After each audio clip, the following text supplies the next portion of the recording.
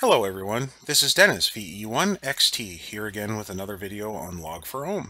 Today I wanted to go through the process of configuring your application to send you alerts via either a screen pop or an email in your inbox to notify you of either a special call or a country not worked or a confirmation that you have not received, something of the sort to let you know that there's something on the bands that you would like to see. This is a really neat feature that is embedded in the application, and it does take a little bit of configuration to get it to work. You can also use this feature to send yourself notifications on your phone via a server called a Growl server, Growl. We're not going to get into that in this video as it's something I've not yet tried, and I do have to do some additional configuration on another computer to set up the Growl server. So maybe in a future video we'll go through that. But for now we're going to show you how to set up the email alerts and the screen pops. So to get started, we want to go to the Settings menu and the Options feature. And this time we're going to go under Services. And here is where we configure how the application communicates to the outside world, as well as you can do things like connect FLDG and whatnot to your application. But this time we're just going to basically show you the screen pop alerts and the email alerts.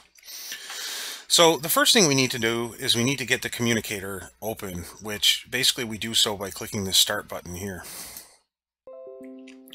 And once we do so, it will open this application in the background, this window here, where we see, after we click Start, we see this Log4OM communicator. So we do want to click Stop, as we can't edit the settings while that service is running. So here we go to Settings, Notifications, and in here, what we want to specify under email settings here is you do need to have an email configuration, usually an outbound email server provided by your ISP or a personal one that you use somewhere. You would have this information configured in your email client. And for this example, I'm using my ISP's outbound SMTP server, which runs on port 25, and I associated it with my ISP email address, which I don't generally use, but it's good for this test. So once we put the information in here, sender address, SMTP server, and port. If your SMTP server does require SSL and authorization, such as a username and password, you can go ahead and put that in here. The other settings here are for this Growl server, which I previously mentioned, but we're going to skip over that for the time being. So once you get your information in here, we'll go ahead and click the test button. And by clicking on the test button, that will send a test email to this email address. So if we look over here, we do get mail, and look, there we go. Here's my ISP email address, and it has, this is a test from Log4OM. So we know that the email functionality is working. Once we have that in there, we click Save, and then we can exit out of here. And if you want to make sure as well, you can also check the activity log. And here we see that we send the test mail, the destination address, and that it was sent successfully. So back under the Interfaces tab, now that we have this notification set up, generally I will click Start. Select the Auto Start option here as well. This is something that I generally like to have set up when I open my application, so we'll leave that as is. And we actually want to just minimize this and let it run in the background.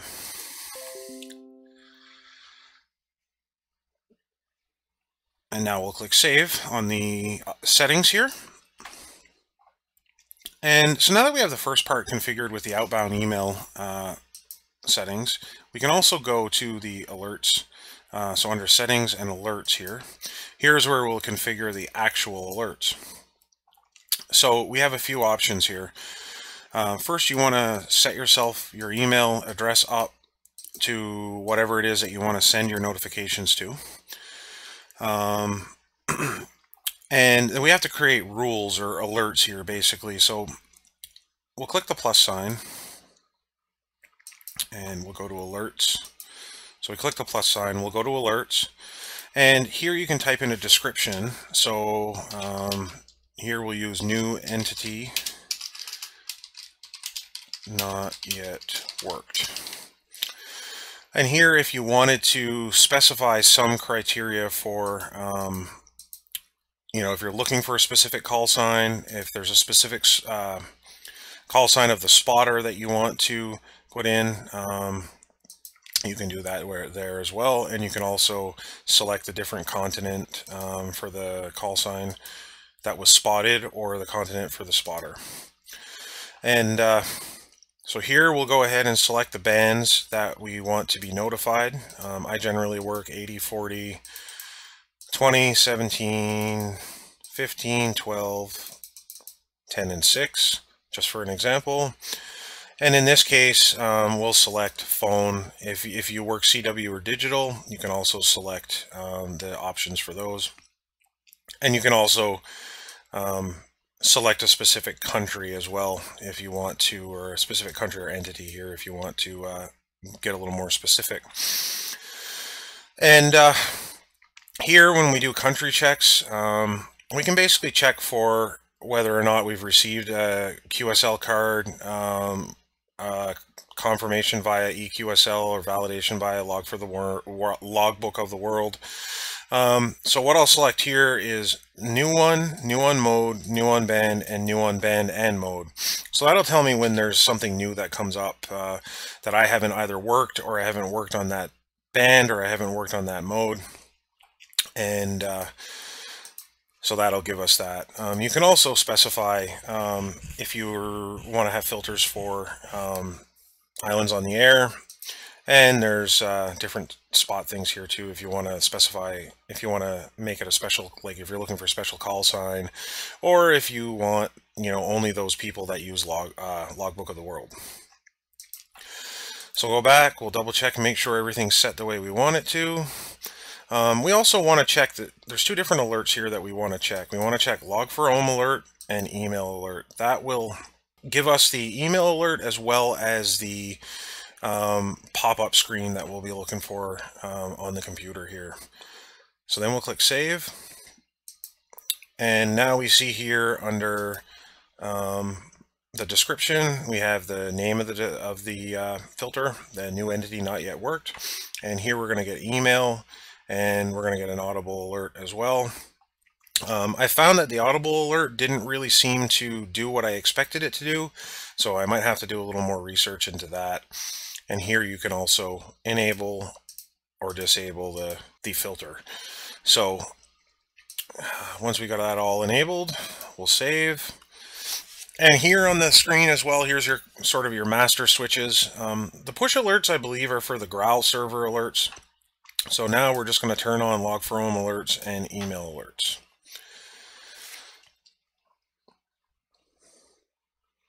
And we can now close this out. As we can see, the communicator is still running in the background. And Windows likes to pop that little notification when it runs in the background. So the other thing I've also found that sometimes to get all of this to kind of work together itself, we may have to close out of the application and go back in. And I'm going to double check on the settings here, options, services. I generally want this WCF service to start,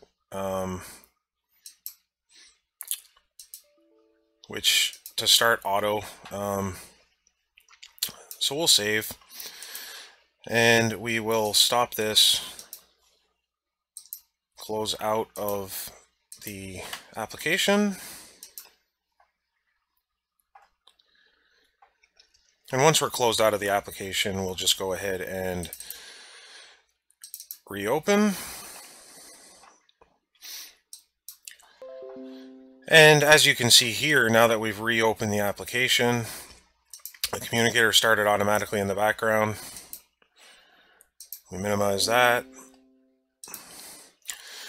And basically we just have to kind of wait for the new spots to come in. I guess I'm not entirely sure what everything is that we can do with the WCF or communicator services. Pardon me if I'm using the incorrect terminology. It's something I've just kind of started to look into. So what we'll do is we'll just kind of wait. We can see, take a look at the cluster here, and maybe we'll just select all bands. And hopefully shortly we'll receive another spot somewheres that will start to pop up the alerts and whatnot. It can be, in the example of the new entities not worked, where it's quite possible that you could receive a fair number of alerts. One thing to keep in mind would be that if you are sending emails to yourself, just keep in mind that your ISP or your outgoing mail server may decide to throttle, or maybe they'll flag those particular messages as spam. So it may be a good idea to use more concise and more direct filter rules so that you can look for specific, for example, if you're looking for specifically for Australia, as we can see, there's VK6APZ here active. So we can see, you know, maybe just get alerts for that particular call or that particular country on, you know, 40 meters. I know the other day when I was originally playing with this, I found that, you know, within the span of 10 minutes, I had received a dozen email or so. So it's quite possible that we could get, you know, we could sort of, the ISP may think of it as spam, I guess, and may decide to filter that out. Now I do see that a new spot did pop up. Let's see. We're currently not receiving anything. That is started. Let's check double check our notification settings and see how when that's enabled we don't receive the we're not able to edit the box here. And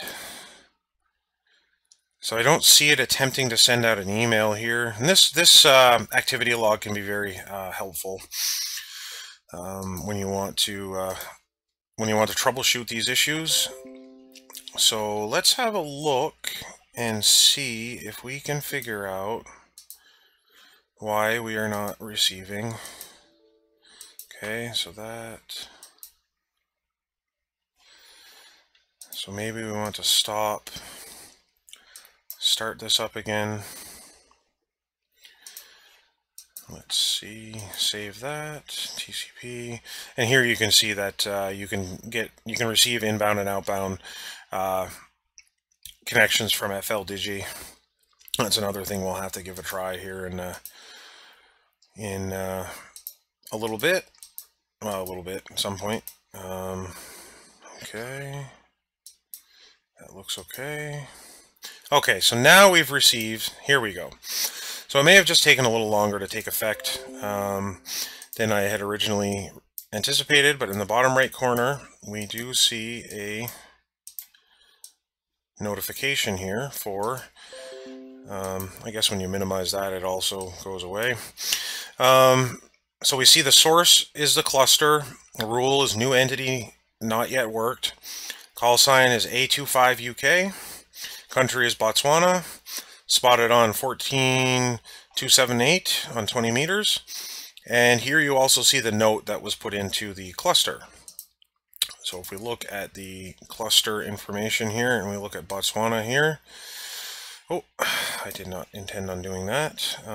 We see that, you know, up for WWA great ears. And in our little alert, we also see the same note. So we basically get the same information that we get on the cluster, but we don't receive that, we receive basically the same information as we have on the cluster. And if we go back here and we check our email, there we go. Here you can see it came from my ISP email address. And we see basically the same information. The source, the call sign, the country, spotted on frequency. It may be possible, I haven't looked into it, but I'd be interested to know if we could possibly change the format of these emails. It's quite possible that we can, but we may have to look into the configuration files. Maybe there's a template or something, but I'm not aware of anything off the top of my head. So being that it's a little bit slow here on the bands, we're not getting a whole ton of these pop-ups. However, you can see that another one just popped up here. Turkey, which is also interesting. There does appear to be some activity on 6 meters as well, so it may be time to get on to that after this. Hi. But so basically, that is what I wanted to show you for the alert feature here. And we do see that we received another one. Gmail likes to group everything all into one, so but that's pretty neat if you have your email on your phone and you get notifications for that. You could, if you're like me, that's my email address at my domain name. I could go ahead and create a secondary email address, let's say notifications at my domain name, and attach that on my Android phone, and then I'd receive a notification like I received when I receive an email, and then when I check it, I would see that there's new spots or whatnot. So that's a brief overview of this, or maybe not so brief depending on your point of view. I do really appreciate everybody watching, and I appreciate everybody being patient with my stuttering and stammering and whatnot. I'm still getting used to recording these videos. It's something I've taken up relatively recently, and I'd never done a whole lot of this before, and I guess it also helps a little bit with my mic shyness. That's one thing. I do really like to work HF, but sometimes I go through these little bouts where I'm mic shy. But this seems to help. It helps with my, articulation and whatnot as well. So hopefully you'll get something out of this video, and if you do, feel free to give me a thumbs up. And if you have any questions, suggestions, comments, anything of the sort, by all means, please post them in the comments section below the video, and we'll go ahead and try to respond to them as we can. And if you have any suggestions for future videos, or even any corrections or a better way to do things, post them there as well. I'm kind of learning this application, although I've been using it for quite some time. I'm learning it as we go. So I'm new to a lot of these advanced features, so if you do have something that you see that I'm not doing quite right, or if there's a better way to do it, by all means let me know, and we can post an update video, and maybe we can all learn together. But anyways, thank you for watching the video. I appreciate your time, and 73 to everyone.